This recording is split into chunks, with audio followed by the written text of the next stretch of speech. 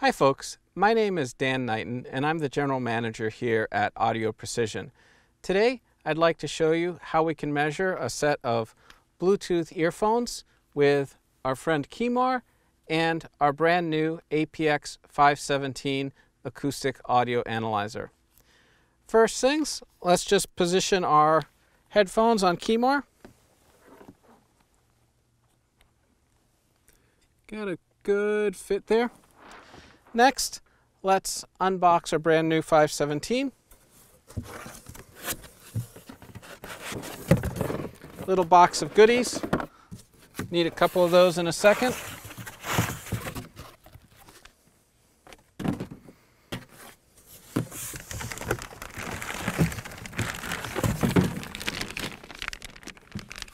And then here's our brand new 517.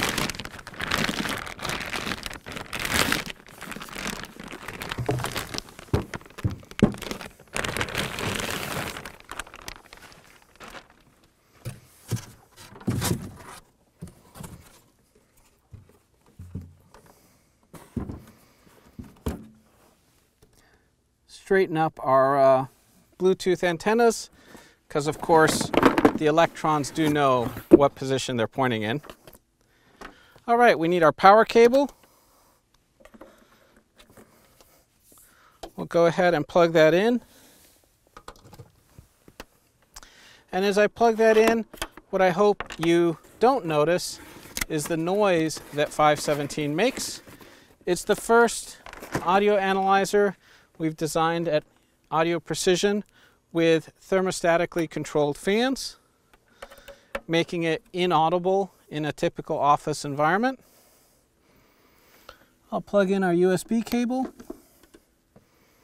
and I'll start the software. Now we do have to make some connections here, but the nice thing is that everything we need to acoustically measure these headphones will plug directly into 517. So we can drive the mouse simulator on Kemar, which we'll use to measure the Bluetooth microphone, directly from our power amplifier output.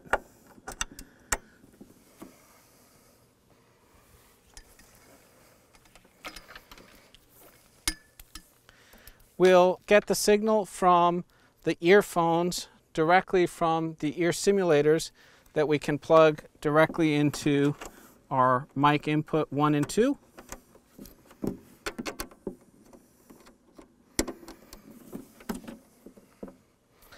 And finally, one additional connection I'll make is when we want to measure the microphone embedded in these headphones, I'm going to do it by reference to a measurement microphone at the mouth reference point in relationship to the mouse simulator.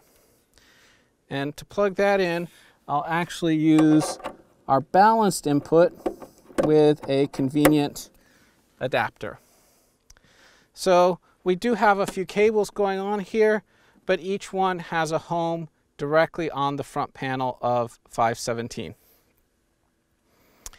Now, the other thing we have in this analyzer, of course, is our Bluetooth interface.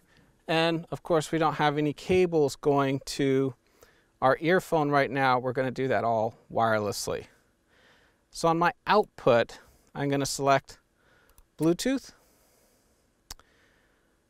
My profile mode will be A2DP source HFP audio gateway.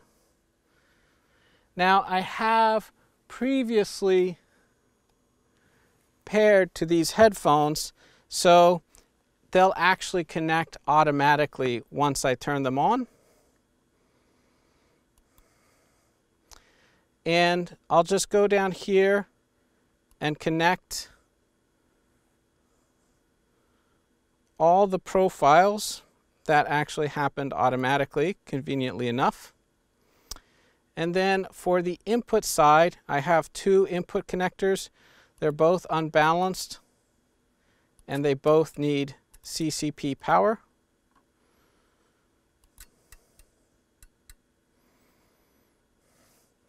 And I'll go ahead and put the input into acoustic mode. And I happen to know my friend Kimar well, and his sensitivity is 18 millivolts per Pascal. So I'll just enter those values. And now we'll start out with just getting the frequency response of the earphone drivers. I'll add our acoustic response measurement.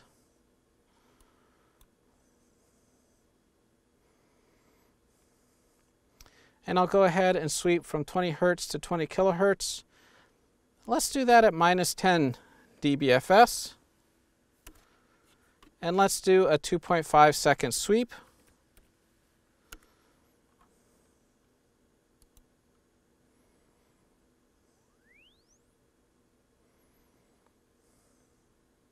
So one thing that Bluetooth headphones often have is quite a significant amount of delay. You'll notice that we're measuring a delay of 15.3 milliseconds.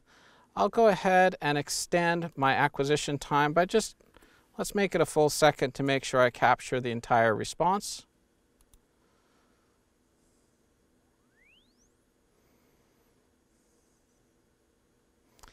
And I'll want to go ahead and set my time window well beyond that point to make sure I'm not windowing out the response by mistake. If I look at the energy time curve, here we can see a bit of the delay in our system. But by setting the time window well outside of that and making sure our acquisition encompasses all of that, we can now look at just the frequency response of these earphones. We of course get the absolute response in dBSPL, the normalized response centered at 1 kilohertz. We can look at the phase response, the THD, the rub and buzz, and all the other normal properties we'd look at in an earphone driver, even though in this case we're connected to it via an RF wireless connection instead of with an analog audio cable. And again, a few more connections involved, but we can get this all set up very quickly by taking advantage of the integration in the 517. Now what I'll next do is let's take a look at the Bluetooth microphone. So I'm going to add a signal path. Now my output is going to be physically the mouse simulator, which is connected to our 517's power amplifier output, so the default there is actually good. For the input, I'm going to use this reference measurement microphone, and that is actually connected on the balance connector. I only have one channel of that, and what I'll do here is I actually need to pass it 48 volt phantom power, and I'm going to calibrate it the old-fashioned way. That is to say, I'll actually put a mic calibrator on it, our Grass 42 AG.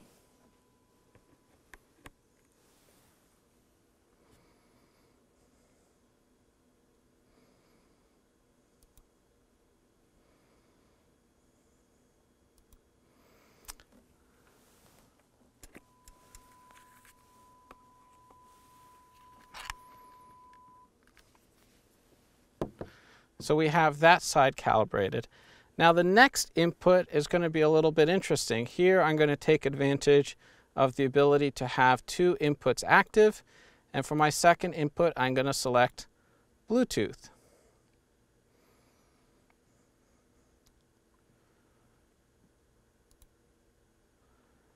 So here I'm going to just test the same headphone, but I'm going to connect the HFP profile.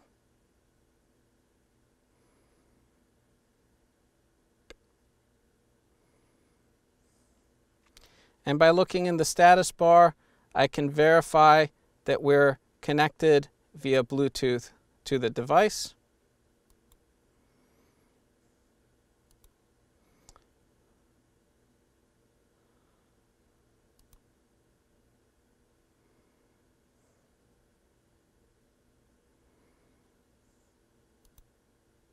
and I'm going to open a SCO channel.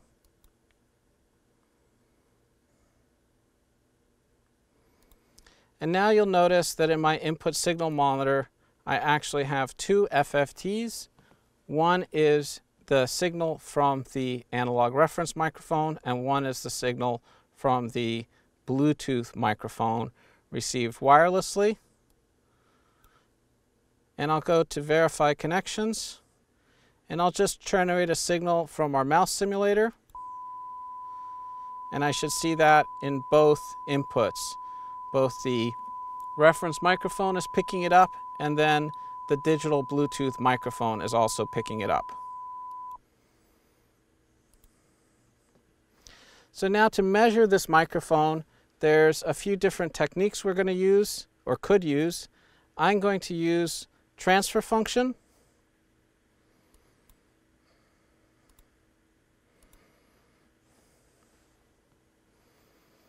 And in transfer function, I'm going to play back a speech file. So not a sine wave, but actually simulated human speech. And what I'm going to do is that's going to come out of the mouse simulator.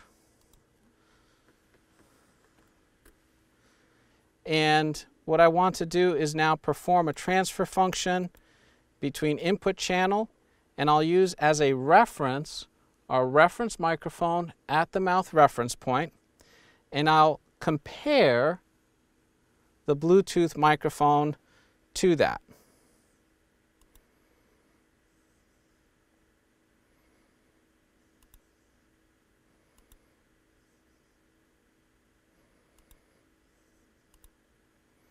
And I'll just configure my transfer function, and since I'm doing human speech, I'll want to do a bunch of power averages, and I'll do a transform of magnitude only.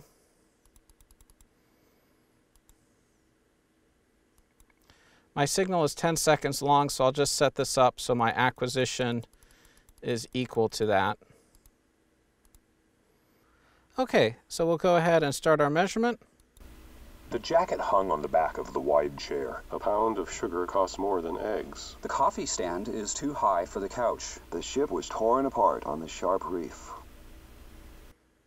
Okay, and so now what we have on screen is the frequency response of the microphone embedded in our Bluetooth headset relative to the mouth reference point in KEMAR, a standard acoustic reference point. And the further nice thing about this transform is it is giving us this result in the form of sensitivity, or dBFS. So what's coming out of the Bluetooth microphone is a digital signal relative to pascals of sound pressure. So even though this configuration is somewhat more complicated than testing just a passive speaker or an analog headphone, we have all the same integrated capabilities to make a complete measurement of a Bluetooth headphone, all in one chassis combined with the appropriate acoustic fixture. If you have any interest in this solution, please feel free to reach out to us via our website or contact your nearest Audio Precision representative.